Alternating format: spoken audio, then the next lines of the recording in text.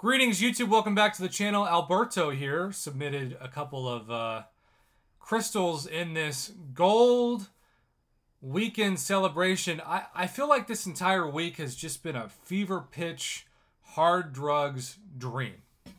We've had the best gold / only gold trading event ever. You know, you'd think they do that for like maybe a couple of health potions or something. No, how about 6-star crystals, 6-star nexus crystals, 6-star rank up gem crystals or rank up gems in the form of generics. And then we had this out of nowhere announcement for maintenance that I had never seen and just kind of thought, okay, that's weird, but whatever. For a 4-hour maintenance, and then we never had maintenance. So, I don't know. Maybe we're all just dreaming the same dream at the same time. Isn't that what kind of life is anyway? We have 3 6-stars and 2...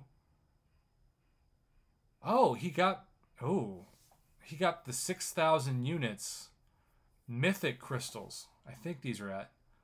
Yeah, I kind of want to see somebody at least get 1 6-star from these.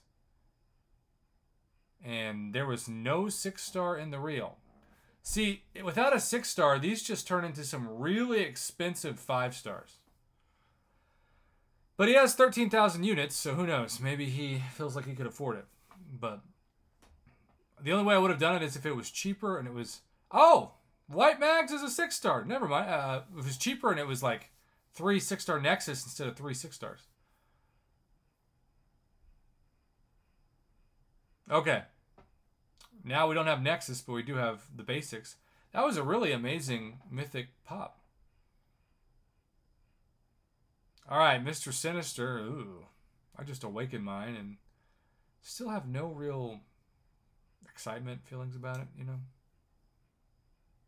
Alright, from Mr. Sinister. If I'm opening 3 6-stars, there's definitely a high chance that I get no God tier champs, but I'm hoping for at least, you know, 1. 33% drop rate for God tiers. What's up, Thing, Masakre, OG Daredevil, and OG Black Panther. I just don't know how to feel about this guy. He's buffed, and he's really good if you can play aggressively and intercept, but I don't do any of that BS.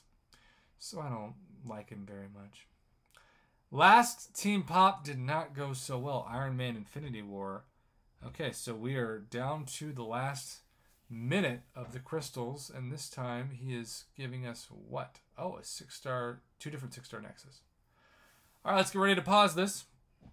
Talk about his options. He is backing out. Oh, it's a fake out.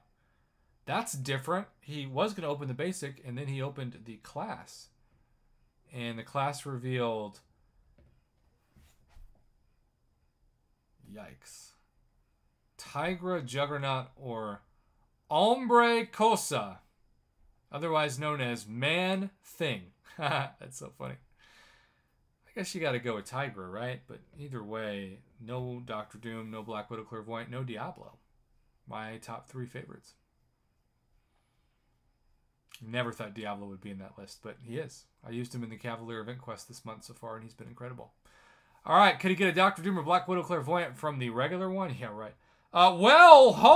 Never mind. I swear I didn't see this. This is an amazing 6-star generic Nexus. And generic, by generic, I mean all 6 classes.